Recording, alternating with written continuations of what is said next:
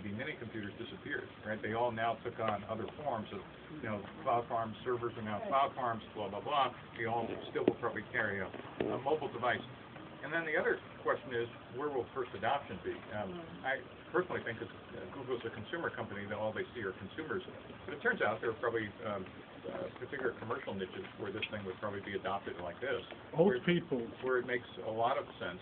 And the question is, will Google be the company to do that, or as Ray pointed out, the other generations be picked up by other companies who kind of get it, who don't have their sophistication, but understand the markets maybe even better than Google. I think it's going to be interesting. I think it's an inevitable. I think things we wear, hear, feel on our wrist, etc., is kind of the next wave. And other people have been writing about it more coherently. The wave after that is to go inside you. Right. Yeah. Right. So that's right. That's my wife's job. She's already in my head. I can't make a move without thinking, what is she going to say? So I'm talking to me now.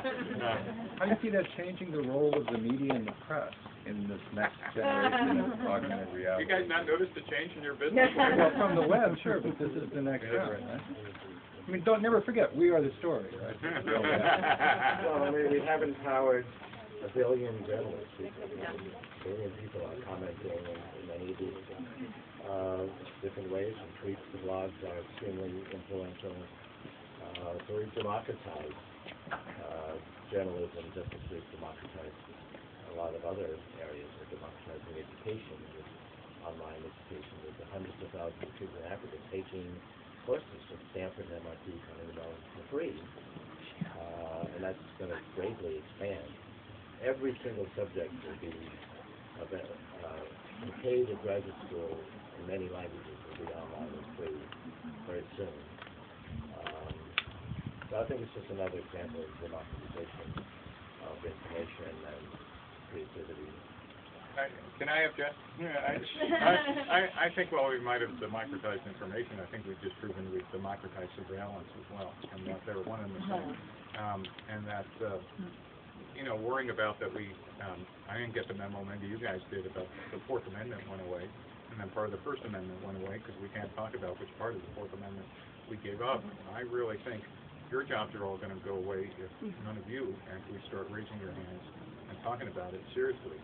Is that this is a big deal, and it's been a big deal, but now it's been exposed enough that you can understand what a big deal is, and the more information we're putting on the line, the more information that a non-benign government someday might actually have access to, and our lives might change in a way that aren't particularly wonderful for us.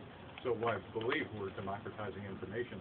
It's not necessarily good, and the pieces we've heard this week are not great.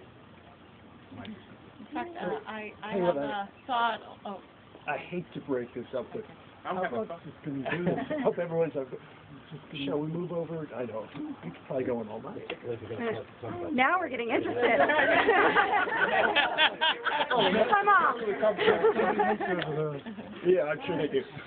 I used to be in this business. And, The quality of information, that's what we're talking about. Which business?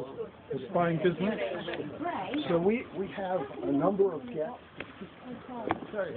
Can we just move over to the VIP reception? It'll be wonderful.